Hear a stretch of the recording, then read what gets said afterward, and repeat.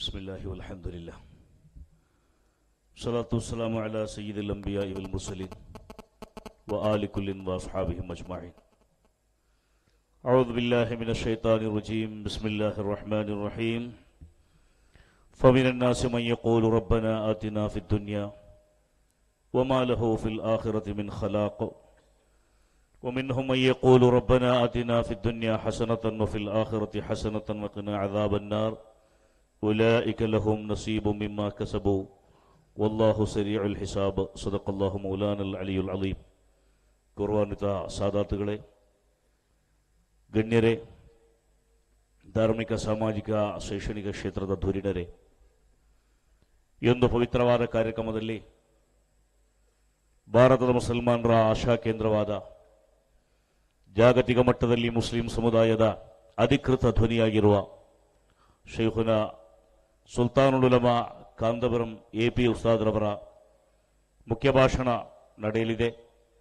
ಅವರ ಈ ಕಾರ್ಯಕ್ರಮದ ಕೇಂದ್ರ ಬಿಂದುವಾಗಿದ್ದಾರೆ. ಅದೇ ರೀತಿ ಅನೇಕ ಮಹನೀಯರು ಈ ಕಾರ್ಯಕ್ರಮವನ್ನು ಉದ್ದೇಶಿಸಿ ಮಾತನಾಡಲಿದ್ದಾರೆ. ಕೆಲವೇ ಮಾತುಗಳ ಒಂದು ಮುನ್ನುಡಿ ಭಾಷಣ ಮಾತ್ರ ಈ ಸಂದರ್ಭದಲ್ಲಿ ನಾನು ಬಯಸ್ತಾ ಇದ್ದೇನೆ. 40 ವರ್ಷಗಳ ಹಿಂದೆ ಕೇರಳದ ಕಲ್ಲಿಗೋಟೆ ಜಿಲ್ಲೆಯಲ್ಲಿ ಪ್ರಾರಂಭಗೊಂಡ ಮರ್ಕಜು ಸಕಾಫತಿ ಸುನ್ನಿಯಾ ಎಂಬ ಸಂಸ್ಥೆ ಜಾಗತಿಕ ಮಟ್ಟದಲ್ಲಿ ಕೇವಲ ಮುಸಲ್ಮಾನರ ಮಾತ್ರವಲ್ಲ, ನಾಡಿನ ಸರ್ವ ಜನರ ಶೈಕ್ಷಣಿಕ, ಸಾಮಾಜಿಕ ಏಳಿಗೆಗಾಗಿ ಕಾರ್ಯಾಚರಣೆ ಮಾಡುತ್ತಾ ಇಡೀ ದೇಶವೇ ಗುರುತಿಸುವಂತಹ ಒಂದು ಬೃಹತ್ತಾದ ಸಂಸ್ಥೆಯಾಗಿ ಭಾರತದ ಶೈಕ್ಷಣಿಕ ಭೂಪಟದಲ್ಲಿ ಒಂದು ಹೆಗ್ಗುರುತಾಗಿ ಇವತ್ತು ದಾಖಲಾಗಿದೆ. ಸಾವಿರಾರು ವಿದ್ಯಾರ್ಥಿಗಳಿಗೆ ವಿದ್ಯಾದಾನ ಮಾಡುತ್ತಾ ಲಕ್ಷಾಂತರ ಜನರ ಜೀವನವನ್ನು ಬೆಳಗುತ್ತಾ ಭಾರತದ ಮುಸಲ್ಮಾನರ ಅತ್ಯಂತ ಶ್ರೇಷ್ಠವಾದ ಒಂದು ನವೋತ್ಥಾನದ ಕೇಂದ್ರವಾಗಿ ಮರ್ಕಜ್ ಸಕಾಫತ್ ಸುನ್ನಿಯಾ ಬೆಳೆದು ಬಂದಿದೆ. ಅದರ ರೂಬಿ ಜುಬಿಲಿ ಸಮಾರಂಭ, ಮಾಣಿಕ್ಯ ಮಹೋತ್ಸವ ಶಿಬಿರವು ಕಾರ್ಯಕ್ರಮವು 2018 ಜನವರಿ 5, 6, 7ಗಳಲ್ಲಿ ನಡೆಯುವಾಗ ಸದರಿ ಕಾರ್ಯಕ್ರಮದ ಪ್ರಚಾರಾರ್ಥ ದೇಶದಲ್ಲಿ ಮತ್ತು ವಿದೇಶ ರಾಷ್ಟ್ರಗಳಲ್ಲಿ ವಿವಿಧ ಸಮ್ಮೇಳನಗಳನ್ನು ಹಮ್ಮಿಕೊಳ್ಳಲಾಗುತ್ತಿದ್ದು, ಅದರ ಅಂಗವಾಗಿ ಶಿವಮೊಗ್ಗದಲ್ಲಿ ಬೃಹತ್ತಾದ ಸಮ್ಮೇಳನವನ್ನು ಏರ್ಪಡಿಸಲಾಗಿದೆ. ಇದೇ ಶಿವಮೊಗ್ಗದಲ್ಲಿ ಮರ್ಕಜು ಸಕಾಫತ್ ಸುನ್ನಿಯಾದ ಮಾಡೆಲ್ ಅನ್ನು ಸ್ವೀಕರಿಸಿ ಮರ್ಕಜ್ ಸಕಾಫತ್ ಸುನ್ನಿಯಾ ಯಾವ ಒಂದು ಮಾದರಿಯನ್ನು ಈ ನಾಡಿಗೆ ನೀಡಿದೆ, ಶೈಕ್ಷಣಿಕವಾದಂತಹ ಮುನ್ನಡೆಗಾಗಿ ಧಾರ್ಮಿಕ, ಲೌಕಿಕವಾದ ಸಮನ್ವಯ ಶಿಕ್ಷಣ ಎನ್ನುವಂತಹ ಒಂದು ಮಹತ್ತಾದ ಸಿದ್ಧಾಂತವನ್ನು ನಾಡಿನಲ್ಲಿ ಬಿತ್ತಿ ಅದನ್ನು ಪೋಷಿಸಿ, ಲಾಲಿಸಿ, ಬೆಳೆಸಿ ಇವತ್ತು ಇಡೀ ದೇಶಾದ್ಯಂತ ಕೇರಳ ಮಾಡೆಲ್, ಮರ್ಕಸ್ ಮಾಡೆಲ್ ವಿದ್ಯಾಭ್ಯಾಸ ಕೇಂದ್ರಗಳನ್ನು ಪ್ರಾರಂಭ ಮಾಡುವಲ್ಲಿ ಮರ್ಕಜು ಸಕಾಫತ್ ಸುನ್ನಿಯಾ ಬೃಹತ್ತಾದ ಕೊಡುಗೆಯನ್ನು ಕೊಟ್ಟಿದೆ. ಅದರ ಪ್ರಕಾರ ಈ ನಾಡಿನ ವಿವಿಧ ಕಡೆಗಳಲ್ಲಿ ಮರ್ಕಸ್ ಮಾಡೆಲ್ ಸಂಸ್ಥೆಗಳನ್ನು ಕಾಣಲಿಕ್ಕೆ ಸಾಧ್ಯವಾಗುತ್ತದೆ. ಅದರಲ್ಲಿ ಒಂದು ಬೃಹತ್ತಾದ ಸಂಸ್ಥೆಯಾಗಿದೆ ನಮ್ಮ ಮುಂದೆ ತಲೆ ನಿಂತಿರುವ ಈ ಮರ್ಕಸ್ ಆದ. ಕೇರಳದಿಂದ ಬಂದಂತಹ ಒಬ್ಬ ಸಯ್ಯಿದರವರು ಈ ನಾಡಿನ ಶೈಕ್ಷಣಿಕವಾದ ಹಿನ್ನಡೆಯನ್ನು ಗುರುತಿಸಿ ಉಲಮಾ ಮತ್ತು ಸಾದಾತುಗಳ ಸಾರಥ್ಯದಲ್ಲಿ ಒಂದು ಸಂಸ್ಥೆ ಅಸ್ತಿತ್ವಕ್ಕೆ ಬಂದರೆ ಮಾತ್ರ ನಾಡಿಗೆ ಸರಿಯಾದ ಮಾರ್ಗದರ್ಶನವನ್ನು ಕೊಡಲು ಸಾಧ್ಯ ಎಂಬ ಸತ್ಯವನ್ನು ಅರಿತುಕೊಂಡು ಒಬ್ಬ ಉದ್ಯಮಿಯು ವಿದ್ಯಾಭ್ಯಾಸ ಸಂಸ್ಥೆಯನ್ನು ಕಟ್ಟಿದರೆ, ಒಬ್ಬ ರಾಜಕಾರಣಿ ಒಂದು ಶಿಕ್ಷಣ ಸಂಸ್ಥೆಯನ್ನು ಕಟ್ಟಿದರೆ ಅದರಿಂದ ನಾಡಿಗೆ ಸರಿಯಾದ ಮಾರ್ಗದರ್ಶನವನ್ನು ಸಿಗಲಿಕ್ಕೆ ಸಾಧ್ಯವಿಲ್ಲ. ಈ ನಾಡಿನಲ್ಲಿ ಒಂದು ಬೃಹತ್ತಾದಂತಹ ಶೈಕ್ಷಣಿಕ, ಸಾಂಸ್ಕೃತಿಕವಾದ ಕ್ರಾಂತಿಯಾಗಬೇಕಾದರೆ, ಜನರನ್ನ ತಳಮಟ್ಟದಿಂದ ಪರಿವರ್ತನೆ ಮಾಡಬೇಕಾದರೆ ಅಂತಹ ಶಿಕ್ಷಣ ಸಂಸ್ಥೆಗಳು ನಿಸ್ವಾರ್ಥವಾಗಿರಬೇಕು. ನಾಡಿನ ಧಾರ್ಮಿಕ ಬೆಳವಣಿಗೆಯ ಆಸಕ್ತಿ ಉಳ್ಳಂತಹ ಜನರು ಆ ಶಿಕ್ಷಣ ಸಂಸ್ಥೆಗಳ ಮುಂಚೂಣಿಯಲ್ಲಿರಬೇಕು. ಅದೇ ರೀತಿಯ ಒಂದು ಅಭಿವೃದ್ಧಿಯನ್ನು ಎಪಿ ಉಸ್ತಾದ್ರವರು ಮರ್ಕಸ್ನಲ್ಲಿ ತೋರಿಸಿಕೊಟ್ಟಿದ್ದಾರೆ. 40 ವರ್ಷಗಳ ಹಿಂದೆ ಒಬ್ಬ ಮುಸ್ಲಿಯಾರ್, ಸಾಕಷ್ಟು ಹಣವಿಲ್ಲದ, ಜನಬೆಂಬಲವಿಲ್ಲದ, ಆರ್ಥಿಕವಾದ ಯಾವುದೇ ಮೂಲಗಳಿಲ್ಲದ, ಅಲ್ಲಾಹನ ಮೇಲೆ ತವಕ್ಕುಲ್ ಮಾಡಿಕೊಂಡೊಬ್ಬ ಉಸ್ತಾದ್, ಒಬ್ಬ ವಿದ್ವಾಂಸ ತನ್ನ ಸಹಕಾರ್ಯಕರ್ತರನ್ನೆಲ್ಲ ಸೇರಿಸಿಕೊಂಡು ಮರ್ಕಜ್ ಸಕಾಫತ್ ಸುನ್ನಿಯಾ ಅನ್ನೋ ಒಂದು ಸಂಸ್ಥೆಯನ್ನು ಕಟ್ಟಿದಾಗ ಅದನ್ನು ಗೇಲಿ ಮಾಡಿದವರು, ಆಕ್ಷೇಪ ಮಾಡಿದವರು, ಮುಸಿ ನಕ್ಕವರು, ಇದರಿಂದ ಯಾವುದೇ ರೀತಿ ಪರಿವರ್ತನೆ ಸಾಧ್ಯ ಇಲ್ಲ ಅಂತ ಹೇಳಿದವರು, ಈ ಉಸ್ತಾದರಿಂದ ಏನು ಸಾಧ್ಯ ಅಂತ ಆತಂಕಪಟ್ಟವರು ಎಲ್ಲರೂ ಕೂಡ ತಮ್ಮ ಮೂಗಿನ ಮೇಲೆ ಬೆರಳಿರುವ ರೀತಿಯಲ್ಲಿ ಕೇವಲ 40 ವರ್ಷಗಳಲ್ಲಿ ಮರ್ಕಸ್ ಎನ್ನುವ ಬೃಹತ್ತಾದ ಸಂಸ್ಥೆಯನ್ನು ಜಾಗತಿಕ ಮಟ್ಟದಲ್ಲಿ ಏಷ್ಯಾ ಖಂಡದಲ್ಲಿ ಅತ್ಯಂತ ದೊಡ್ಡ ಒಂದು ಮುಸ್ಲಿಂ ಇನ್ಸ್ಟಿಟ್ಯೂಷನ್ ಆಗಿ ಮೌಲಾನಾ ಕಾಂತಪುರಂ ಉಸ್ತಾದ್ ಅನ್ನು ಬೆಳೆಸಿದ್ದಾರೆ. ಅದರ ಅದೇ ದಾರಿಯನ್ನು ಸ್ವೀಕರಿಸಿ, ಮಾದರಿಯನ್ನು ಸ್ವೀಕರಿಸಿ ವಿವಿಧ ಭಾಗಗಳಲ್ಲಿಂತಹ ಸಂಸ್ಥೆಯನ್ನು ಸ್ಥಾಪಿಸಲಿಕ್ಕೆ ಸಾಧ್ಯವಾಗಿದೆ. ಇವತ್ತು ಶೈಖುನಾ ಕಾಂತಪುರಂ ಉಸ್ತಾದ್ರವರು ಈ ಬೃಹತ್ತಾದ ಮಸೀದಿಯಲ್ಲಿ ವಕ್ಫ್ ಕಾರ್ಯಕ್ರಮವನ್ನು ನಿರ್ವಹಣೆ ಮಾಡಿದರು. ಈ ಮಸೀದಿಯನ್ನು ಲೋಕಾರ್ಪಣೆ ಮಾಡಿದರು. ಮುಸಲ್ಮಾನರ ಮಸೀದಿ ಅಂತ ಹೇಳಿದರೆ ಕೇವಲ 5 ಹೊತ್ತು ಬಾಗಿ ಏಳುವ ನಮಾಜಿನ ಕೇಂದ್ರಗಳು ಮಾತ್ರವಲ್ಲ, ಕೇವಲ ಕುರ್ಆನ್ ಪಠನ ಮಾಡುವಂತಹ ಕೇಂದ್ರಗಳು ಮಾತ್ರವಲ್ಲ, ಪವಿತ್ರವಾದ ಮುಹಮ್ಮದ್ ರಸೂಲುಲ್ಲಾಹಿ ಸಲ್ಲಲ್ಲಾಹು ಅಲೈಹಿ ವಸಲ್ಲಂ ಸ್ಥಾಪನೆ ಮಾಡಿದ ಮದೀನಾದ ಮಸ್ಜಿದ್ ನಬವಿಯಿಂದ ಹಿಡಿದು ಮುಸ್ಲಿಂ ಸಮುದಾಯದ ಮಸೀದಿಗಳೆಂದರೆ ಕೇವಲ ಆರಾಧನಾಲಯಗಳು ಮಾತ್ರವಾಗದೆ ಮುಸ್ಲಿಂ ಉಮ್ಮತ್ತು ಮಾತ್ರವಲ್ಲ, ನಾಡಿನ ಸರ್ವ ಜನರ ಏಳಿಗೆಗಾಗಿ ಕಾರ್ಯಾಚರಣೆ ಮಾಡುವ ಸಾಂಸ್ಕೃತಿಕ ನವೋತ್ಥಾನದ ಕಾರ್ಯಕ್ರಮಗಳಾಗಿವೆವು, ಕೇಂದ್ರಗಳಾಗಿವೆವು. ಅದರ ಆಧಾರದಲ್ಲಿ ಇಲ್ಲಿ ಮರ್ಕಜು ಸಹಾದಲ್ಲಿ ಸೈಯದ್ ಸಅದುದ್ದೀನ್ ತಂಗಳವರ ನೇತೃತ್ವದಲ್ಲಿ ಇಲ್ಲೊಂದು ಕಾರ್ಯಕ್ರಮವನ್ನು ಆರಂಭಿಸಿದಾಗ, ಒಂದು ಸಂಸ್ಥೆಗೆ ಜೀವ ತುಂಬಿದಾಗ, ಒಂದು ಸಂಸ್ಥೆಯ ಶಿಲಾನ್ಯಾಸ ಮಾಡಿದಾಗ ಈ ನಾಡಿನ ಅಭಿವೃದ್ಧಿಯಲ್ಲಿ ಅದೊಂದು ಮಹತ್ತರವಾದಂತಹ ಮೈಲಿಗಲ್ಲಾಗುವುದರಲ್ಲಿ ಯಾವುದೇ ಸಂದೇಹವಿಲ್ಲ. ಮುಸಲ್ಮಾನ ಮಟ್ಟಿಗೆ ಹೇಳುವುದಾದರೆ ಲೌಕಿಕ ವಿದ್ಯಾಭ್ಯಾಸ, ಧಾರ್ಮಿಕ ವಿದ್ಯಾಭ್ಯಾಸ ಎಂಬ ಭೇದ ಭಾವವಿಲ್ಲ.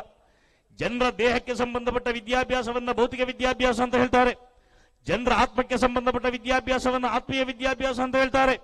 ದೇಹ ಮತ್ತು ದೇಹಿಯನ್ನು, ಆತ್ಮವನ್ನು ಬೆಳಗಿಸುವ ಎರಡೂ ಕೆಲಸಗಳು ಏಕಕಾಲದಲ್ಲಿ ನಡೆಯಬೇಕಾದ ಕಾರಣ ಭೌತಿಕ ಆಧ್ಯಾತ್ಮಿಕ ಎನ್ನುವ ಭೇದ ಭಾವವಿಲ್ಲದೆ ಮನುಷ್ಯನಿಗೆ ಅಗತ್ಯವಾದ ಎಲ್ಲ ಶಿಕ್ಷಣವನ್ನು ಕೊಡುವುದು ಮುಸ್ಲಿಂ ವಿದ್ವಾಂಸರ ಕರ್ತವ್ಯವಾಗಿದೆ ಎಂಬ ನಿಟ್ಟಿನಲ್ಲಿ ಮರ್ಕಜು ಸಹಾವರಿ ಸುನ್ನಿಯಾದ ಸಮೇತ ನಮ್ಮ ವಿದ್ವಾಂಸರು ಉಲಮಾಗಳು ನೇತೃತ್ವ ಕೊಡುತ್ತಿರುವ ಎಲ್ಲ ಸಂಸ್ಥೆಗಳಲ್ಲೂ ಕೂಡ ಆಂಗ್ಲ ಮಾಧ್ಯಮ ಶಾಲೆಗಳು, ಇಂಗ್ಲಿಷ್ ಮೀಡಿಯಂ ಸ್ಕೂಲ್ಸ್, ಎಂಜಿನಿಯರಿಂಗ್ ಕಾಲೇಜುಗಳು, ಅದೇ ರೀತಿ ಬೇರೆ ಬೇರೆ ವೃತ್ತಿಪರ ಶಿಕ್ಷಣ ಸಂಸ್ಥೆಗಳು, ಮಹಿಳಾ ಕಾಲೇಜುಗಳು, ಶರೀಅತ್ನಲ್ಲಿ ಶರೀಅತ್ ಕಾಲೇಜುಗಳು, ದಾವಾ ಕಾಲೇಜುಗಳು, ಹಿಫ್ಸುಲ್ ಕುರ್ಆನ್ ಸಂಸ್ಥೆಗಳು ಎಲ್ಲವನ್ನೂ ಕೂಡ ಒಂದೇ ಸೂರಿನಡಿಯಲ್ಲಿ ವ್ಯವಸ್ಥಿತವಾಗಿ ನಡೆಸಿ ಜನರ ದೈಹಿಕ ಮತ್ತು ಆಧ್ಯಾತ್ಮಿಕವಾದ ಹಸಿವನ್ನು ನೀಗಿಸಿ ಅವರಿಗೆ ಸರಿಯಾದ ಮಾರ್ಗದರ್ಶನವನ್ನು ಕೊಟ್ಟು ಆಧುನಿಕ ತಲೆಮಾರು ಯಾವುದೇ ಕೋಮುವಾದ, ಉಗ್ರವಾದ, ವಿತಂಡವಾದಗಳಿಗೆ ಬಲಿಯಾಗದೆ ಅವರನ್ನು ಸರಿಯಾದ ಹಾದಿಯಲ್ಲಿ ಮುನ್ನಡೆಸುವಂತಹ ಒಂದು ಬಹಳ ದೊಡ್ಡ ಜವಾಬ್ದಾರಿಯನ್ನು ಉಲಮಾಗಳು ನಿರ್ವಹಣೆ ಮಾಡುತ್ತಾ ಬಂದಿದ್ದಾರೆ. ಸಹೋದರರೇ, ಕಳೆದ 40 ವರ್ಷಗಳಿಂದ, ಅರ್ಧ ದಶಕದಿಂದ ಕೇರಳವನ್ನು ನಾವೊಮ್ಮೆ ನೋಡಿದರೆ ಕೇರಳದ ಉಲಮಾಗಳು ಮಾಡಿದ ಈ ಕ್ಷೇತ್ರದಲ್ಲಿರುವ ಸೇವೆಯನ್ನು ನಾವು ಗುರುತಿಸಬೇಕಾಗಿದೆ. ನಿಮ್ಗೆ ಗೊತ್ತಿರಬಹುದು, ಭಾರತ ದೇಶದಲ್ಲಿ ಮುಸಲ್ಮಾನರ ಬಗ್ಗೆ ಕೆಲವು ಕಡೆಗಳಲ್ಲಿ ಅಪಸ್ವರ ಇರುವಾಗ, ಮುಸ್ಲಿಂ ಮದ್ರಸಾಗಳ ಬಗ್ಗೆ ಭಯೋತ್ಪಾದನೆಗಳ ಕೇಂದ್ರ ಅಂತ ಹೇಳಿ ಅಪಸ್ವರಗಳು ಬಂದಾಗ ಮುಸಲ್ಮಾನರ ವೇಷವಿಧಾನಗಳನ್ನು, ಅವರ ಐಡೆಂಟಿಟಿಗಳನ್ನು, ಅವರ ಅಸ್ಮಿತೆಗಳನ್ನು, ಅವರ ವೇಷವಿಧಾನಗಳನ್ನು, ಅವರ ಭಾಷೆಗಳನ್ನು, ಅವರ ಸಂಸ್ಕಾರಗಳನ್ನು ಕೆಲವು ಮಂದಿಯಾದರೂ ತಪ್ಪಾಗಿ ತಿಳಿಕೊಂಡಾಗ ಭಾರತ ದೇಶದಲ್ಲಿರುವ ಮುಸಲ್ಮಾನರ ಯಥಾರ್ಥ ಪ್ರತಿನಿಧಿಗಳಾಗಿ, ಇಸ್ಲಾಮಿನ ಸರಿಯಾದ ವಾಹಕರಾಗಿ ಕೇರಳದ ವಿದ್ವಾಂಸರನ್ನು, ಕೇರಳದ ವಿದ್ಯಾರ್ಥಿಗಳನ್ನು, ಕೇರಳದಲ್ಲಿ ನಡೆಯುತ್ತಿರುವಂತಹ ಧಾರ್ಮಿಕ ಮುನ್ನಡೆಯನ್ನು ಗುರುತಿಸಿ ನಿಜವಾದ ಇಸ್ಲಾಮಿನ ವಕ್ತಾರರು ಇವರಂತಾದರೆ ಯಾವುದೇ ತೊಂದರೆಗಳಿಲ್ಲ ಅಂತ ಒಂದು ಸರಿಯಾದ ತೀರ್ಮಾನಕ್ಕೆ ಬರಲು ಭಾರತ ದೇಶದಲ್ಲಿ ಸಾಧ್ಯವಾದದ್ದು ಶೈಖುನಾ ಕಾಂತಪುರಂ ಉಸ್ತಾದ್ರವರು ನೇತೃತ್ವ ಕೊಡುತ್ತಿರುವಂತಹ ಕೇರಳ ಮಾಡೆಲ್ ವಿದ್ಯಾಭ್ಯಾಸ ಕೇಂದ್ರಗಳಿಂದ ಇದಂತ ಬಹಳ ಹೆಮ್ಮೆಯಿಂದ ಹೇಳಿಕೆ ನಮಗೆ ಸಾಧ್ಯವಾಗಬಹುದು. ನಿಮ್ಗೆ ಗೊತ್ತಿರಬಹುದು, ಈ ದೇಶದ ಆಗು ಹೋಗುಗಳ ಬಗ್ಗೆ, ಈ ನಾಡಿನ ಸ್ಥಿತಿಗತಿಗಳ ಬಗ್ಗೆ ಬಹಳ ಬೃಹತ್ತಾದ ಒಂದು ವರದಿಯನ್ನು ಜಸ್ಟಿಸ್ ರಾಜೇಂದ್ರ ಸಚಾರ್ ಅವರ ನೇತೃತ್ವದಲ್ಲಿ ಭಾರತದ ಪ್ರಧಾನಮಂತ್ರಿಯವರ ಕಚೇರಿಯ ಮುಂದಿಟ್ಟಾಗ ರಾಜೇಂದ್ರ ಸಚಾರ್ ಭಾರತ ದೇಶದ ಮುಸಲ್ಮಾನರ ಸ್ಥಿತಿಗತಿಗಳನ್ನ ಅಧಿಕೃತವಾಗಿ ಕಲಿತು ವರದಿ ತಯಾರಿಸಿ ಅದನ್ನ ಪ್ರಧಾನಮಂತ್ರಿಯ ಮುಂದಿಟ್ಟಾಗ ಅದರಲ್ಲವರೊಂದು ವಿಶೇಷವಾದ ಕಾರ್ಯವನ್ನು ಬಟ್ಟು ಮಾಡಿ ತೋರಿಸಿದ್ರು. ಭಾರತದ ಸರಿಸುಮಾರು 30 ರಾಜ್ಯಗಳಲ್ಲಿ ಕೇಂದ್ರಾಡಳಿತ ಪ್ರದೇಶಗಳು ಸೇರಿ 36 ರಾಜ್ಯಗಳಲ್ಲಿ ಅತ್ಯಂತ ಸುರಕ್ಷತೆಯಿಂದ, ಸೌಹಾರ್ದತೆಯಿಂದ, ಸಹಿಷ್ಣುತೆಯಿಂದ ಮುಸಲ್ಮಾನರು ಬಾಳುವ ಪ್ರದೇಶ ಅಂತ ಹೇಳಿದರೆ ಅದು ಕೇರಳ ಅಂತ ರಾಜೇಂದ್ರ ಸಚಾರ್ ಬೊಟ್ಟು ಮಾಡಿ ತೋರಿಸಿದ್ದಾರೆ. ಅಲ್ಲಿ ಯಾವುದೇ ರೀತಿಯಲ್ಲೂ ಕೂಡ ಇನ್ಸೆಕ್ಯೂರಿಟಿ ಫೀಲಿಂಗ್ಗಳಿಲ್ಲ, ಭದ್ರತೆ ವಿರುದ್ಧ ಅಭದ್ರತಾ ಭಾವನೆಗಳಿಲ್ಲ, ಅಲ್ಲಿ ಯಾವುದೇ ರೀತಿಯಲ್ಲೂ ಕೂಡ ಜನರು ಭಯದಿಂದ ಬದುಕುವಂತಹ ವಾತಾವರಣ ಇಲ್ಲ. ಬೇರೆ ಬೇರೆ ರಾಜ್ಯಗಳ ಚರಿತ್ರೆಯನ್ನು ನೋಡಿದಾಗ ಅಲ್ಲಿರುವ ಮುಸಲ್ಮಾನರು, ಮುಸ್ಲಿಮೇತರ ಬಂಧುಗಳು ಕೂಡ ಪರಸ್ಪರ ಅಂತರಗಳನ್ನು ಕಾಪಾಡಿಕೊಂಡು ಬದುಕುತ್ತಾ ಇದ್ದರೆ ಕೇರಳದ ಮುಸಲ್ಮಾನರ ಮಧ್ಯೆ ಮುಸಲ್ಮಾನರು ಮತ್ತು ಇತರರ ಮಧ್ಯೆ ಅಂತರಗಳಿಲ್ಲ, ಅಭಿಪ್ರಾಯ ವ್ಯತ್ಯಾಸಗಳಿಲ್ಲ, ಯಾವುದೇ ಸಂಶಯಗಳಿಲ್ಲ, ಭಿನ್ನಾಭಿಪ್ರಾಯಗಳಿಲ್ಲ. ಯಾಕೆಂತ ಕೇಳಿದರೆ ಸಾಚಾರ್ ಅವರು ಆ ವರದಿಯನ್ನು ಸರ್ಕಾರದ ಮುಂದಿಟ್ಟಾಗ ನಾವು ಆಲೋಚನೆ ಮಾಡಬೇಕಾದಂತಹ ವಿಚಾರ, ಇಂತಹ ಒಂದು ವಾತಾವರಣ, ಈ ಒಂದು ಸ್ಥಿತಿಗತಿ ಕೇರಳದಲ್ಲಿ ಮುಸಲ್ಮಾನರ ಮಧ್ಯೆ ಮತ್ತು ಉಳಿದ ಧರ್ಮೀಯರ ಮಧ್ಯೆ ಇಷ್ಟೊಂದು ಸುಂದರವಾದ ಬಾಂಧವ್ಯದ ಬೆಸುಗೆಯನ್ನು ಬೆಸೆದವರು ಯಾರು? ಅದಕ್ಕೆ ಕಾರಣಕರ್ತರಾರು? ಇಸ್ಲಾಂ ಎನ್ನುವುದು ಜಗತ್ತಿಗೆ ಶಾಂತಿಯನ್ನು ಕೊಟ್ಟಂತಹ ಒಂದು ವಿಶೇಷವಾದ ಧರ್ಮವಾಗಿದೆ. ಮನುಷ್ಯರನ್ನು ಮನುಷ್ಯರನ್ನಾಗಿ ಕಂಡಂತಹ ಒಂದು ಧರ್ಮವಾಗಿದೆ.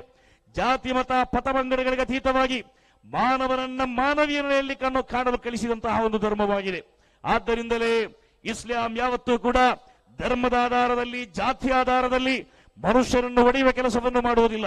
ಇದನ್ನು ಪರಿಣಾಮಕಾರಿಯಾಗಿ ಮದ್ರಸಾಗಳ ಮೂಲಕ, ಶಾಲೆಗಳ ಮೂಲಕ, ಸಂಘ ಸಂಸ್ಥೆಗಳ ಮೂಲಕ, ಬಹುಜನ ವಿದ್ಯಾರ್ಥಿ ಉಲಮಾ ಅಧ್ಯಾಪಕರ ಸಂಘಟನೆಗಳ ಮೂಲಕ ಸಮಾಜಕ್ಕೆ ಸರಿಯಾದ ರೀತಿಯಲ್ಲಿ ಮನವರಿಕೆ ಮಾಡಿಕೊಟ್ಟಾಗ ಕೇರಳದಲ್ಲಿ ಒಂದು ವಾತಾವರಣವನ್ನು ನಿರ್ಮಾಣ ಮಾಡಲಿಕ್ಕೆ ಸಾಧ್ಯವಾಯಿತು.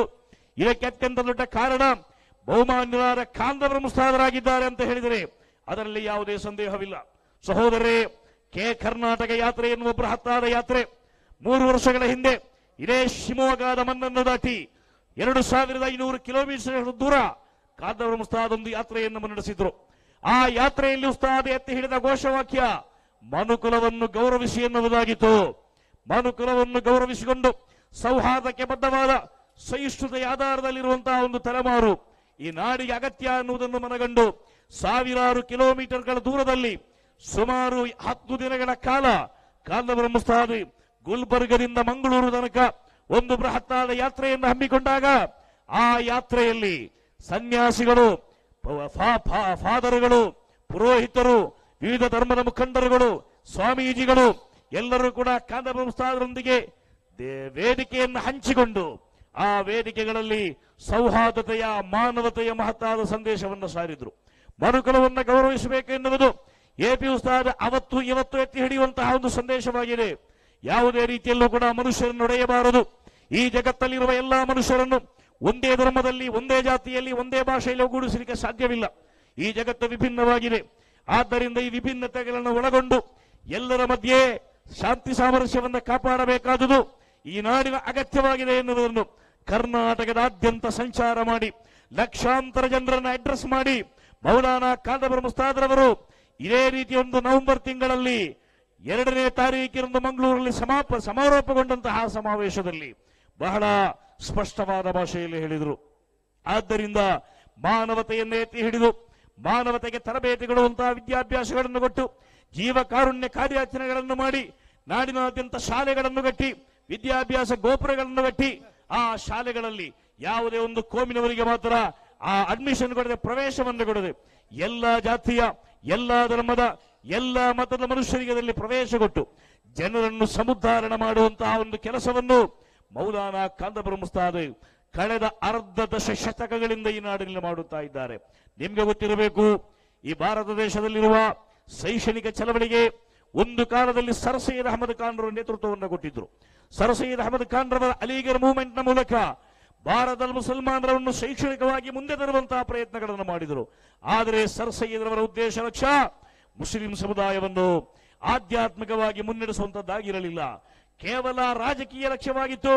ಅಲಿಗರ್ ಚಳವಳಿ ಹೊಂದಿರುವಂತಹ ಲಕ್ಷ್ಯ ದೇಶದಲ್ಲಿ ಸ್ವಾತಂತ್ರ್ಯ ಸಂಗ್ರಾಮ ಪ್ರಾರಂಭವಾದ ಸಮಯಗಳಲ್ಲಿ ಸ್ವಾತಂತ್ರ್ಯ ಸಂಗ್ರಾಮದಲ್ಲೂ ಕೂಡ ಭಾಗವಹಿಸದೆ ಬ್ರಿಟಿಷರ ಪಾದ ಸೇವೆಯನ್ನ ಮಾಡಿ ಬ್ರಿಟಿಷ್ ಸರ್ಕಾರಕ್ಕೆ ಅಗತ್ಯ ಇರುವಂತಹ ಸೇವಕರನ್ನು, ಕ್ಲರ್ಕ್ಗಳನ್ನು, ಗುಮಾಸ್ತರನ್ನು ಒದಗಿಸುವಂತಹ ಉದ್ದೇಶದಿಂದಲೇ ಮುಸ್ಲಿಂ ಸಮುದಾಯದಿಂದ ದೇಶವನ್ನು ಸೇವಿಸುವ, ಬ್ರಿಟಿಷರ ಪಾದ ಸೇವೆಯನ್ನು ಮಾಡುವ ಅಧಿಕಾರಿಗಳನ್ನು ಸೃಷ್ಟಿ ಮಾಡುವ ಉದ್ದೇಶದಿಂದ 1875ರಲ್ಲಿ ಅಲಿಗರ್ ಚಳವಳಿಯನ್ನು ಸರ್ ಸೈಯದ್ ಸ್ಥಾಪನೆ ಮಾಡಿದರೆ ನೀವು ಯಾಕೆ ಆಲೋಚನೆ ಮಾಡಬೇಕು. 40 ವರ್ಷಗಳ ಹಿಂದೆ ಎಪಿ ಉಸ್ತಾದ್ ಆರಂಭಿಸಿದ ಈ ಚಳವಳಿ ರಾಜಕೀಯ ಲಕ್ಷ್ಯದ್ದಾಗಿರಲಿಲ್ಲ, ಔದ್ಯಮಿಕ ಲಕ್ಷ್ಯದ್ದಾಗಿರಲಿಲ್ಲ, ಯಾವುದೇ ಭೌತಿಕವಾದ ಉದ್ದೇಶದಿಂದ ಕೂಡಿದ್ದಾಗಿರಲಿಲ್ಲ. ಸಮಾಜದಲ್ಲಿರುವ ಹಿಂದುಳಿದ, ದಲಿತ, ದಮನಿತ, ಆರ್ಥಿಕವಾಗಿ ಯಾರು ಕೇಳಲು ಗತಿ ಇಲ್ಲದಂತಹ ಜನರಿಗೆ ಎಲ್ಲ ಅರ್ಥದಲ್ಲೂ ಕೂಡ ವಿದ್ಯಾಭ್ಯಾಸವನ್ನು ಕೊಟ್ಟು, ಸಂಸ್ಕಾರವನ್ನು ಕೊಟ್ಟು, ಜೀವನ ಮಾರ್ಗವನ್ನು ಕೊಟ್ಟು ಅವರನ್ನ ನಾಡಿನ ಅತ್ಯಂತ ಶ್ರೇಷ್ಠರಾದ ಪ್ರಜೆಗಳನ್ನಾಗಿ ಮಾಡುವಂತಹ ಕೆಲಸಗಳನ್ನ ಮೌಲಾನಾ ಕಾಂತಪುರಂ-ಉಸ್ತಾದ್ ಮಾಡಿದರು. ಅದೆಷ್ಟು ಅನಾಥ ಮಕ್ಕಳನ್ನ, ಯತೀಮ್ ಮಕ್ಕಳನ್ನ ದತ್ತು ತೆಗೆದು ಅವರಿಗೆ ಉನ್ನತವಾದ ವಿದ್ಯಾಭ್ಯಾಸ ಕೊಟ್ಟು ಜಗತ್ತಿನ ವಿವಿಧ ಕಡೆಗಳಲ್ಲಿರುವ ವಿವಿಧ ಯೂನಿವರ್ಸಿಟಿಗಳಲ್ಲಿ, ವಿವಿಧ ಉನ್ನತವಾದ ಶಿಕ್ಷಣ ಕೇಂದ್ರಗಳಲ್ಲಿ, ಅತ್ಯಂತ ದೊಡ್ಡ ಹುದ್ದೆಗಳಲ್ಲಿ ವಿರಾಜಮಾನವಾಗುವಂತಹ ಒಂದು ಸ್ಥಿತಿಗೆ ಅನಾಥ ಮಕ್ಕಳನ್ನು ಬಡ ಮಕ್ಕಳನ್ನು ಕಾಂತಪುರಂ ಕೈ ಹಿಡಿದೆತ್ತಿದ್ರು. ಆ ಮೂಲಕ ಸಮಾಜದಲ್ಲಿ ಬಹಳ ದೊಡ್ಡ ಬೃಹತ್ತಾದ ಒಂದು ಕ್ರಾಂತಿಯನ್ನೇ ಉಸ್ತಾದ್ ನಿರ್ವಹಣೆ ಮಾಡಿದರು.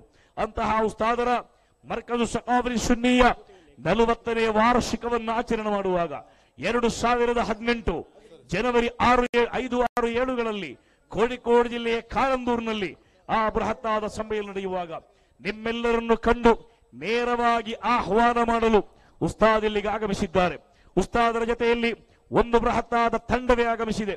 ಉಸ್ತಾದರವರ ಸುಪುತ್ರ ಮರ್ಕಜ್ ಸಕಾಫಿ ಸುನ್ನಿಯಾದ ಡೈರೆಕ್ಟರ್ ಕೇವಲ ಭಾರತದಲ್ಲಿ ಮಾತ್ರವಲ್ಲ, ಜಗತ್ತಿನ ವಿವಿಧ ದೇಶಗಳಲ್ಲಿ ಶೈಕ್ಷಣಿಕ, ಸಾಮಾಜಿಕ, ಧಾರ್ಮಿಕ ಕಾರ್ಯಕ್ರಮಗಳಿಗೆ ನೇತೃತ್ವ ಕೊಡುತ್ತಿರುವ ಈ ನಾಡುಗಂಡ ಅತ್ಯಂತ ದೊಡ್ಡ ಶೈಕ್ಷಣಿಕ ಕಾರ್ಯಕರ್ತರಾದ ಯುವಕರ ಕಣ್ಮಣಿಯಾದ ಡಾಕ್ಟರ್ ಅಬ್ದುಲ್ ಹಕೀಂ ಅಜ್ಹರಿ ಉಸ್ತಾದಲ್ಲಿದ್ದಾರೆ. 200 ಎಕರೆಯಷ್ಟು ವಿಶಾಲವಾದ ಭೂಮಿಯಲ್ಲಿ ಇಡೀ ದೇಶದ ಚಿತ್ತವನ್ನು ತನ್ನತ್ತ ಆಕರ್ಷಿಸಿ ನಿರ್ಮಾಣಗೊಳ್ಳುತ್ತಿರುವ ಮರ್ಕಜ್ ನೊಳಜ್ ಸಿಟಿಯ ಡೈರೆಕ್ಟರ್ಗಳಾದ ಅದರ ಮುಖ್ಯಸ್ಥರಾದ ಡಾಕ್ಟರ್ ಅಬ್ದುಲ್ ಸಲಾಂ ಸರ್ ಇಲ್ಲಿ ಆಗಮಿಸಿದ್ದಾರೆ. ಡಾಕ್ಟರ್ ಇದಿ ಅಬ್ದುಲ್ ರಹಮಾನ್ ಸಾಹೇಬರು ಆಗಮಿಸಿದ್ದಾರೆ. ಅವರೆಲ್ಲರೂ ಕೂಡ ಮರ್ಕಜ್ನ ಸಿದ್ಧಾಂತದ ಬಗ್ಗೆ, ಮರ್ಕಜ್ನ ಸಂದೇಶದ ಬಗ್ಗೆ, ಎಪಿ ಉಸ್ತಾದರವರ ನಿಲುವುಗಳ ಬಗ್ಗೆ, ಎಪಿ ಉಸ್ತಾದ್ ಈ ನಾಡಿನಲ್ಲಿ ಮಾಡುತ್ತಿರುವಂತಹ ಕಾರ್ಯಾಚರಣೆಗಳ ಬಗ್ಗೆ ನಮ್ಮ ಮುಂದೆ ಸವಿಸ್ತಾರವಾಗಿ ಇನ್ಶಾ ಅಲ್ಲಾಹ್ ಭಾಷಣ ಮಾಡಲಿದ್ದಾರೆ. ಆದ್ದರಿಂದ ಜನವರಿ ಮೊದಲ ವಾರ ನಡೆಯುವ ಮರ್ಕಜ್ ಸಕಾಫಿ ಸುನ್ನಿಯಾದ ಸಮ್ಮೇಳನಗಳಲ್ಲಿ ಭಾಗವಹಿಸಿ ಆ ಮರ್ಕಜನ್ನು ಹತ್ತಿರದಿಂದ ಅರಿತುಕೊಂಡು ಆ ಮರ್ಕಜ್ನ ಕಾರ್ಯಕ್ರಮಗಳನ್ನು ಬೆಂಬಲಿಸಿ ನಾವೆಲ್ಲರೂ ಕೂಡ ತಯಾರಾಗಬೇಕು. ಬೆಂಗಳೂರಿನಲ್ಲಿ ಕಳೆದ ವರ್ಷ ಕಾಂತಪುರಂ ಉಸ್ತಾದ್ ಅವರ ಕರ್ನಾಟಕ ಯಾತ್ರೆ ನಡೆದಾಗ ಆ ಸ್ವಾಗತ ಸಮಾರಂಭದಲ್ಲಿ ಭಾಷಣ ಮಾಡುತ್ತಾ ಅಲ್ಲಿನ ಗಣ್ಯ ವ್ಯಕ್ತಿಯೊಬ್ಬರು ಆ ಸಂದರ್ಭದಲ್ಲಿ ಮಾಡಿದ ಭಾಷಣವನ್ನು ನಾನಿವತ್ತು ಉಲ್ಲೇಖ ಮಾಡಲಿಕ್ಕೆ ಬಯಸ್ತಾ ಇದ್ದೇನೆ. ವಿಶ್ವದಲ್ಲಿದ್ದದ್ದು 7 ಅದ್ಭುತಗಳು ಮಾತ್ರ. ಸಾಮಾನ್ಯವಾಗಿ ವಿಶ್ವದಲ್ಲಿ 7 ಅದ್ಭುತಗಳ ಬಗ್ಗೆ ನಾವು ಮಾತನಾಡುತ್ತೇವೆ.